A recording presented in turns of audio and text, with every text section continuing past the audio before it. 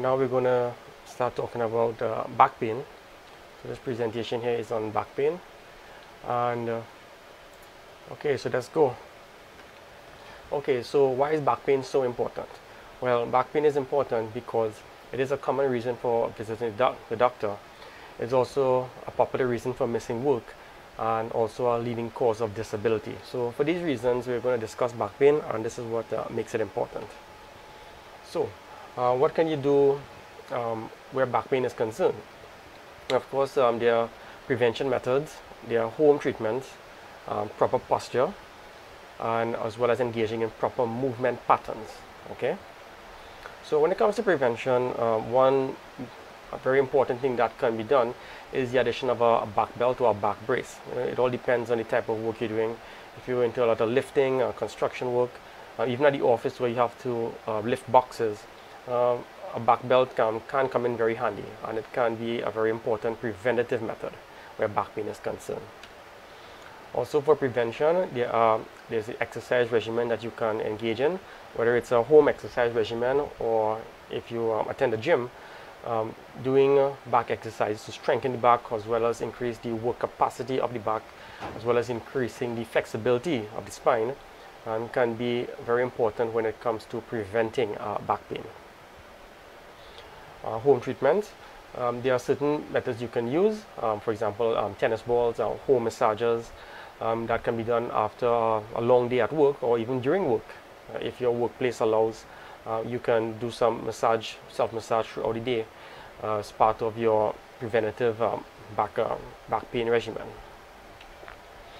Proper posture. If you have been assessed to have poor posture, or if you suspect that you may have bad posture, correcting your posture would be very important when it comes to preventing as well as correcting back pain or curing back pain. So as well as the proper office chair. If you know you sit at a desk for a long period of time, having a proper chair with proper lumbar support and even armrests can be very helpful. By having proper lumbar support, you would take some of the strain of the lower back. You would also prevent the lower back from slouching backwards, thereby leading to back pain. Having armrests, if you have armrests on your chair, what this does take away some of the load of the back muscles. So chairs with armrests tend to be better for back pain than chairs without armrests, generally speaking. Proper movement. If you are in a type of job where there's a lot of lifting, having a proper lifting technique would be appropriate, as well as even wearing a back belt during work would be helpful in preventing back pain as well as in treating back pain. Also, a word of advice is if you have help at work, then you would definitely want to ask for help in lifting heavy objects. If there are tools, for example a forklift or some sort of jack to help to move heavy objects, using those implements that are available at work would be very useful in preventing and treating back pain. Well, so proper movement as well. If you are engaging sports or gym activities, being assessed by a physiotherapist to assess for tight muscles, improper movements, joints that lack flexibility can also help you in preventing and treating back pain. Also your shoes, if your feet are either pronated or supinated. With pronation, what I mean is that your feet tend to turn inward like this, that's pronation, overpronation, and if your feet turn outward, that's supination. So having a poor foot alignment can also lead to back pain. Also, if you have tight muscles, for example, if the glutes or muscle are tight, then that leaves the back muscle with too much extra work to do, and this can also lead to back pain. So again, being assessed by a therapist for muscle flexibility and proper joint movements would also help you in preventing and treating back pain. Now, in terms of symptoms, people describe back pain in many different ways. Some people describe it as a muscle pain or a deep pain, as opposed to a superficial pain where where the skin might feel a burning sensation. That would be more of a superficial pain. When it comes to back pain, that generally is not the way people would describe it. They would say I have a deep pain, or I feel like it's a muscle pain.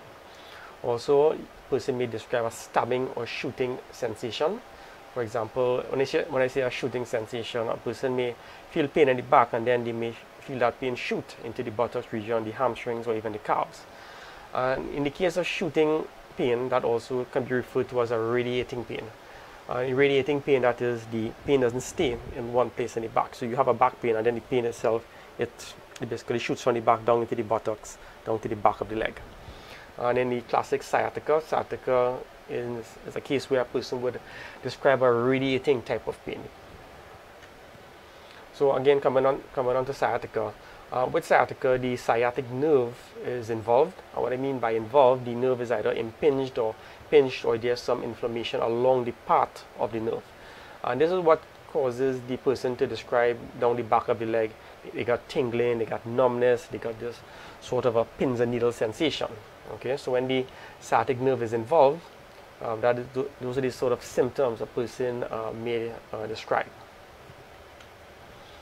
Also, what sort of symptoms they may also describe is that pain that is worse with certain positions or movements. So a person may say with their back pain, if they bend forward, then that is where the pain is worse, or if they bend backward, if they twist. These are some of the things that a person would describe along with having back pain. Also, some people may say that the pain improves with rest. Okay, so these are just generally some of the descriptions a person would give along back pain. Now, when to seek medical care. So if you're having back pain that is not improving after a few weeks, this would be a good reason to see a doctor or a therapist. If there are bowel or bladder problems, now back pain with bowel or bladder problems, that is, you cannot control your bowels, cannot control your bladder. This is something that is not to be taken lightly, because what you may have is actually nerve involvement or nerve compression that is leading to bowel or bladder dysfunction. So if you're noticing bowel or bladder dysfunction with your back pain, you really should get that checked out. If also there's a fever with back pain, you also want to have that checked out, because sometimes the pain may not actually be muscular, it may actually be kidney infection. So a kidney infection can lead to back pain accompanied with a fever or even burning in the urine. If also you fell, and then you had the back pain, you also need to get that checked out, at least get an x-ray done along with your medical assessment, because a fall may actually lead to you having a slip disc, which may lead to a pinched nerve, which may then be the cause of your back pain. So trauma associated with back pain is something that is not to be taken lightly, and you really should get that checked out. Just as a side note, once we had an 80-year-old man who came to our office with back pain, and his family described that he fell backwards onto a chair and then began to have back pain. So we had him do an x-ray, and what happened was that the x-ray showed he had a fracture of the back, a fracture of the spine. Okay, now he was 80 years old, and he would likely also have osteoporosis or reduced bone density, and this would make someone very prone to having a fracture of the spine by simply falling back onto a chair. Okay, also again, continuing with when to seek medical care. If the pain is severe and does not get better with rest, if the pain radiates down to both legs, this may actually be a bilateral sciatica. Sciatica generally presents with pain radiating down one side. Now, if you're having pain radiating down both sides, you may actually have a bilateral sciatica. So once again, x-rays or even MRIs may be indicated in this case. If there is a weakness, numbness, and tingling in the legs along with your back pain, again, this is severe. This is serious. You really should not be taking this lightly, because what you may actually have is very severe nerve compression, which is leading to that weakness in the legs. Okay, and you really should see a doctor, get x-rays, get MRIs possibly, and you may actually need to engage in therapy as quickly as possible. Also, on weight loss that cannot be explained. Some cancers do spread to the back, and late stage cancer can lead to weight loss. So if you're having back pain with weight loss that cannot be explained, then you really should get that checked out by a doctor. Now, when I say weight loss that cannot be explained, if you're having weight loss and you know that you are embarking on an exercise regimen or a diet regimen, then that is weight loss that can be explained. Now, that is different from weight loss that cannot be explained. If you know you're not on a diet, if you know you have not increased your physical activity, and you're having back pain with weight loss, or what you may find is that your clothes are slacker, or you have to pull your belt a bit tighter, this would fall under the category of weight loss. Okay, so back pain with weight loss, with unexplained weight loss, you really should get that checked out. Also, if you have a history of cancer, osteoporosis, which is reduced bone density, steroid use or excess drug and alcohol or nicotine or cigarette use, along with your back pain. If you have these things in your history, if you're using steroid like corticosteroids, if you know you used a lot of drugs heavily, a lot of alcohol, or smoke heavily, and you're having back pain, then you also should get that checked out as well. Don't just sit on that and hope it's going to get better, because it may actually get worse. And what may happen is that you may actually end up needing to get surgery if you wait for too long. And if you deal with the problem earlier, you may actually escape surgery and may actually make good progress with physiotherapy instead. Okay, so what are some causes of back pain? Well, common causes would be muscle strain or spasm. For example, if you fell down or if you try to lift a heavy object, this may lead to muscle strain and spasm. Also trying to lift something heavily without help may also lead to ligament strain, which is also a cause of back pain. Again, falls, accidents, lifting heavy objects unprepared can also lead to herniated or slipped disc. Okay, if a disc is herniated enough or slipped enough, it can lead to what is called a pinched nerve. Okay. Now, in the case here, what we see here in this diagram right here, this is a top view. You're looking at the spine from the top like this, and that's what this view here at the bottom here is. These views right up here, this is looking at the spine from a side view. So if this is your spine here, look at this here, and you're looking at it from this way, then this is what the view that you're seeing. So in the case, this will be a normal spine from the top. This here is this gray area here is the disc, and here is the spinal canal where the spinal cord passes. And this yellow that you see here, those are the nerves that exit the spinal canal. So this is a normal disc. Now, in a herniated disc, when it just ruptures, you can see you have some material exit, leaving the disc and entering the spinal canal. And this here is a cause for pinching nerves or compression of the spinal cord, or even the nerves that exit. Okay, so this is how a herniated. This is the mechanism of a herniated disc. Now, there's a condition called spinal stenosis. Now, spinal stenosis is really a fancy way for saying narrowing of the spinal canal. And of course, we know there are bones, but there are also ligaments that help to keep the spinal bones together. And if these ligaments get thickened, what they can do, they can actually intrude into the spinal canal, and then you get a narrowing. So here's the spinal canal here, here's your diameter. And when you have ligaments intruding, what you have overall is a reduced diameter of the spinal canal. Right? And by this reduced diameter, you can actually compress on the nerves that pass through the spinal canal. Okay, and that can also lead to the back pain. So other causes are arthritis, abnormal spine curves, and osteoporosis. With arthritis, there's a lot of sort of a degenerative picture where there may be loss of disc height, and what you have is some of the spinal bones collapsing downwards, and this collapse downwards can also lead to compression of nerves as well. Or abnormal spinal curves and osteoporosis. Once again, osteoporosis is really reduced bone density, and this can lead to back pain. When it comes to abnormal spine curves, we got scoliosis, then we have kyphosis and lordosis.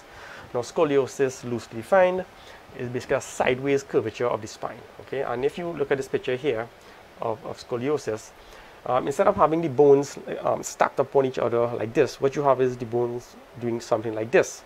Okay, and due to the curve in the spine, and what you're going to have is one area of the disc is going to be under more pressure than the other area, and that is at risk for degeneration due to the additional pressure due to the scoliosis. Okay, and that can lead to back pain. Now we come to kyphosis and lordosis. What kyphosis really is an exaggerated upper back curvature, a forward curvature of the upper back, and lordosis is excess curvature of the lower back. Okay, so once again, in the same principle, what you're going to have is abnormal loading of the discs as well as the muscles due to the exaggerated curves, and this can also lead to back pain. If you are assessed and you have these conditions, a therapist can help you to restore normal or close to normal curves, and depending on how severe it is, depending on your fitness level, depending on your age.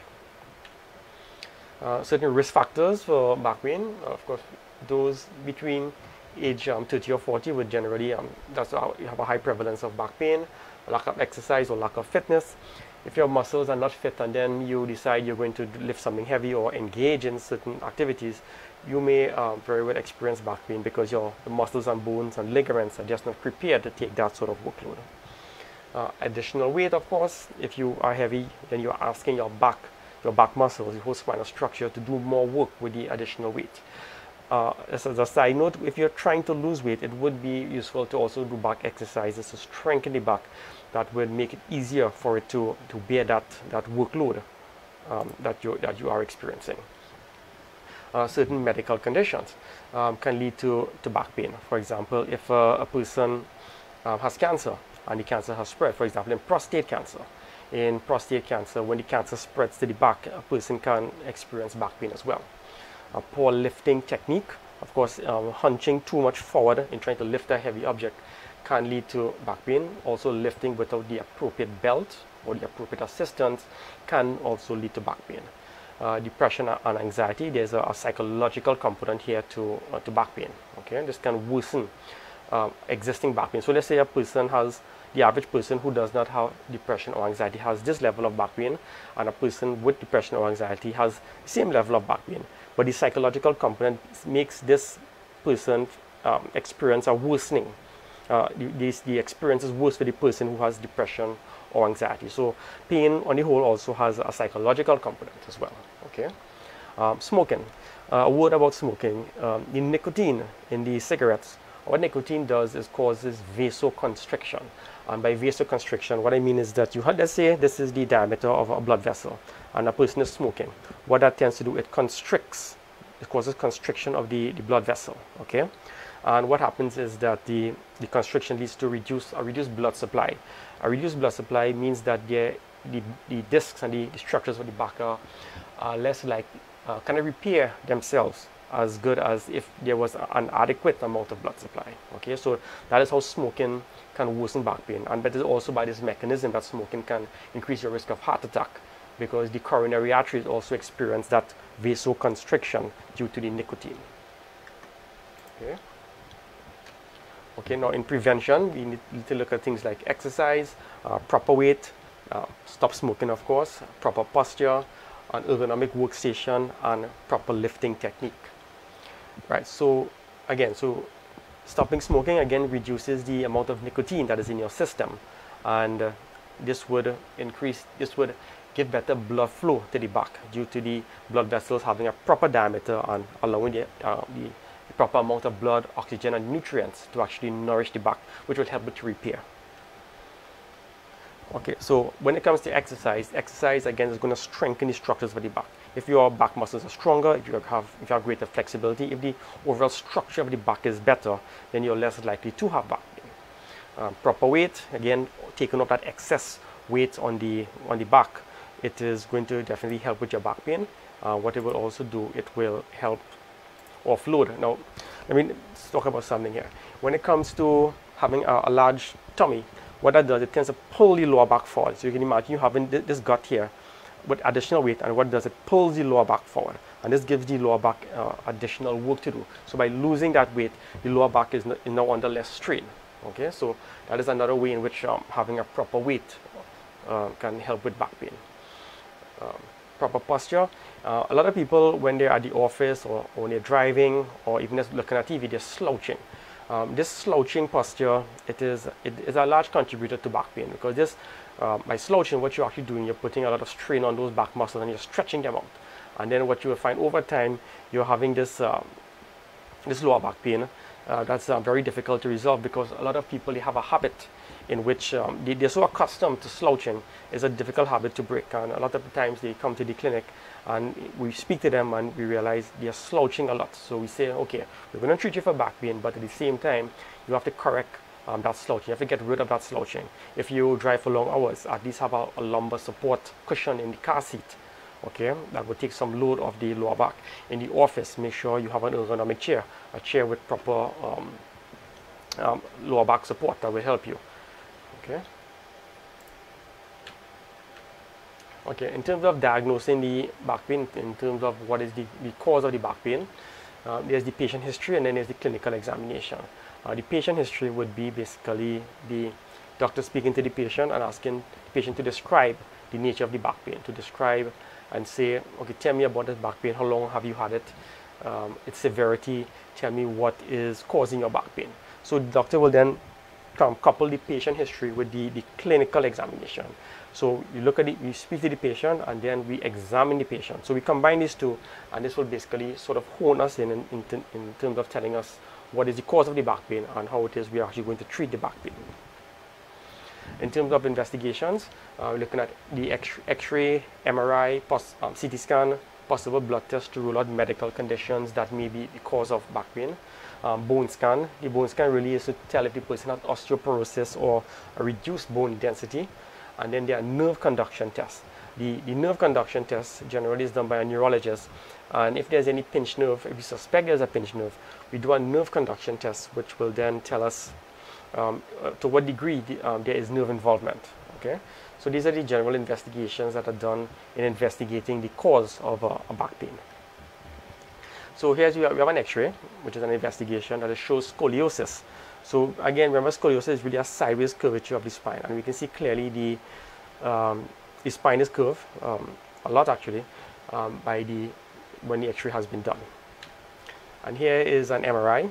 So the MRI here, what the MRI shows us here is that we have some herniated disc as well as some disc degeneration here, as well as, so if you look at something here, you see there's a gray section here in this disc, but when you come here, you really don't see a gray section. It's really darkened out. This generally would mean that there is some leakage of fluid from this disc here. So there has been some rupture and some loss of the jelly-like fluid within this disc. Okay, so the MRI really does give a lot of detail. The MRI actually is the gold standard when it comes to the scans, looking at when we're trying to look at muscles and nerves. CT scan is really more, gives better imaging where the bones are concerned, but if you want to look at muscles and nerves, really the MRI is the gold standard. Okay, now when it comes to treatment, of course, everyone is different. Okay, that's what you gotta remember. And there's no way any clinic can give you 100% guarantee when they're treating you for back pain. You have to basically let the doctor assess you, let the therapist do treatments with you, and then we take it from there. We basically try to see how it is you're progressing with each subsequent session. But there's no way anyone can examine you and then say, okay, we guarantee you 100% you're going to be rid of this back pain. Okay, that doesn't happen. Okay, also in treating back pain, medication-wise, we're looking at anti-inflammatories. You may be familiar with Flamma MX or Cataflam, Voltaren, Diclofenac, all of these names, they come to mind. Muscle relaxants like Midocalm or Norgesic. Also, Flamma MX has a component, is really a combination of anti-inflammatory and muscle relaxant. There's certain gels and creams like Olfen, Divon, Diclofenac creams, narcotics, you can do tramadol, antidepressants, and then you have your steroid injections, where a steroid injection can be done to help relieve very severe pain. But if you're doing injections, then you really should also engage in some sort of therapy. Don't just do the injection alone and not attend to the actual cause of the back problem, the back pain. Okay, also as well, there is therapy and exercise that can be done to help back pain. So you have massage therapy, exercise and stretching, heat therapy, electrical stimulation, therapeutic ultrasound, and also certain muscle release techniques can be employed by your therapist to help you with back pain. Now, in terms of massage, what massage does, one of the key things that massage does is relax tight muscles. A lot of people who have back pain, there may be a component of tight muscles associated with the back pain. So by doing massage therapy, that really can help to release a lot of the tight muscles. And even though a lot of the times the massage therapy may just be initiating treatment, you can still get a fair amount, a lot of people can still get a fair amount of relief by just simply doing massage therapy. But it is also advisable that you can also continue after with physiotherapy exercises and stretching. So when it comes to therapy, so once again, you have physiotherapy, which a therapist will take you through certain exercises, stretches, as well as certain mobility exercises that will help you with your back pain. Electrical stimulation. Now, in terms of electrical stimulation, what electrical stimulation can do, it can help with pain control, but it can also help to relax certain tight muscles. So electrical stimulation can be done in conjunction with a massage therapy. Okay, so which will also help to further release any sort of tight muscles, which can give an additional level of pain relief if your pain is really due to tight muscles.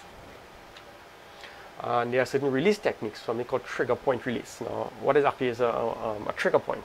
Now, let's say you have a tight muscle. Let's say this forearm here was tight. Okay, this muscle was tight, but there may be certain spots along the forearm that are especially tight, and these are called trigger points.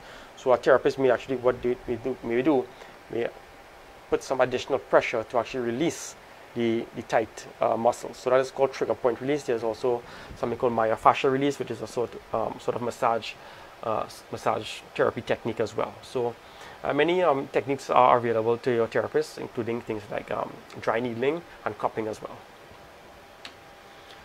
In terms of surgery, now surgery of course is the last resort, but surgery may be employed if the pain is due to structural issues.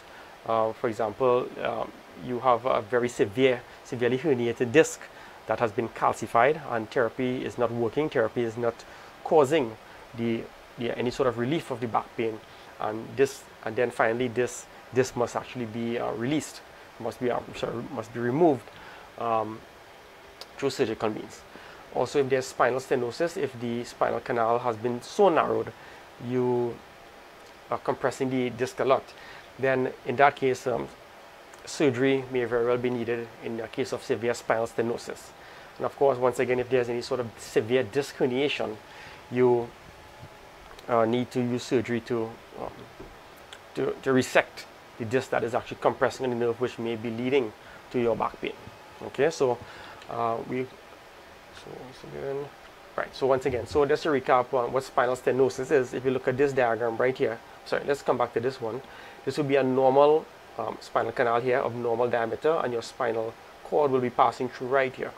Now, in the case of spinal stenosis, again, if the ligaments get very large for whatever reason, you know, have a reduced diameter of the spinal canal, this would be called spinal stenosis. And spinal stenosis, you may actually need surgery to relieve any sort of pressure on the spinal cord.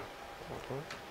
And in the case of severe degeneration, if you look at this MRI over here, there's very severe degeneration of the disc here, and this is something that therapy may not actually help. So in cases like this here, spinal surgery may actually be needed to help with the back pain. Okay, so hope you enjoyed that short presentation there on back pain. We are located in Chincuna, Cunupia, Progressive Physiotherapy. You can call or WhatsApp us at 747-5297. If you have any questions, let us know. Thanks.